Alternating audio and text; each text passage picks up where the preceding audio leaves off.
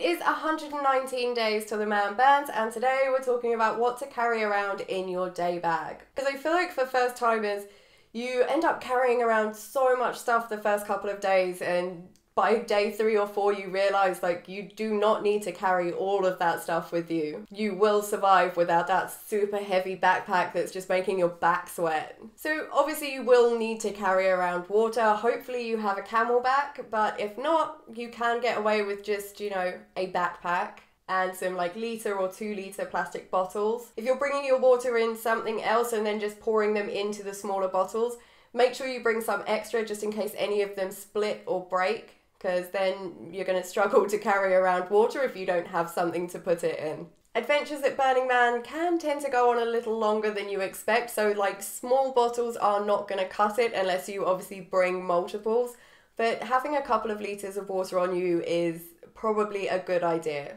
Unless you know for absolute sure you are only popping out for a very short little adventure and then coming back. Even then, I'd probably still take extra.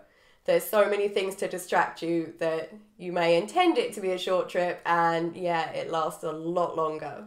Chapstick and sun cream are 2 things that I would not go out without. You will want to be topping up your sun cream a lot. You will get dry, cracked lips most likely, so you will want something to relieve them and keep them from falling off of your face. And you won't want to forget your cup because, you know, you're probably going to end up going past camps that are offering out free drinks and things, and if you want some, you will need your cup.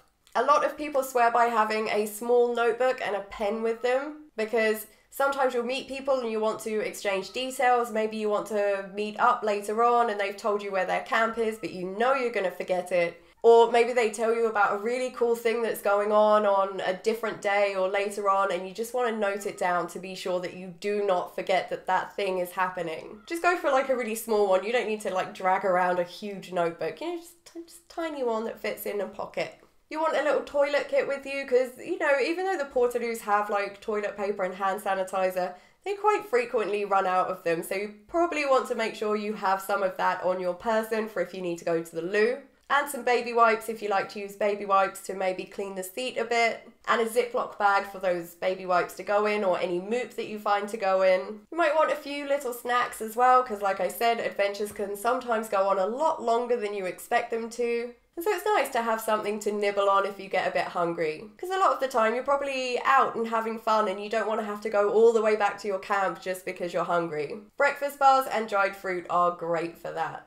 You want a dust mask and some goggles with you because you probably will encounter a dust storm at some point and want them. And some sunglasses, although those are normally like on your face or your head and not in your bag. But you know, obviously it is very sunny, so you will probably want sunglasses and a hat. It's nice to have like a nice wide brimmed hat while you're there to just shade your face a bit. Because if you're like me and you burn within seconds, you will probably end up with the panda marks on your face and that's going to last the rest of the week. Having some plasters or bandages with you is really handy because if you get a small cut, it can be really annoying. Like everything you try and do, you just like keep catching it. It's getting all full of dust and disgusting. If you've got some plasters and baby wipes or hand sanitizer, you can just kind of clean it up a bit and stick a plaster on it. So you're not just like grinding dirt into that fresh open wound. It's also great if you get like hangnails or something so you can just wrap them up because you know they end up like catching on everything and they're so painful. If you're going nude, then you will want to bring something to sit on as well. It's nude etiquette to not rub your butt on other camps things. So make sure you've got a scarf or a towel or something for that if you're going nude.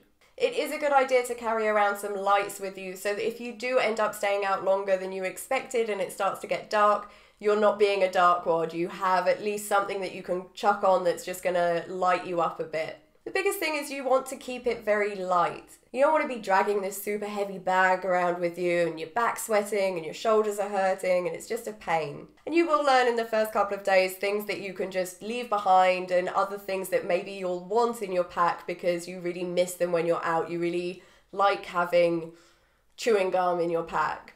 And keep an eye on the quantity of things you're taking out as well. You don't need to take out 10 litres of water with you and 17 cereal bars to make it through the day. You probably just need a couple of cereal bars and a couple of litres of water. So that's it guys, I hope this was helpful. If any of you have any items that you just think are must-haves in your day pack, then let us know in the comment section below. And as always, if you see me at Burning Man this year, feel free to come and say hi. Bye guys.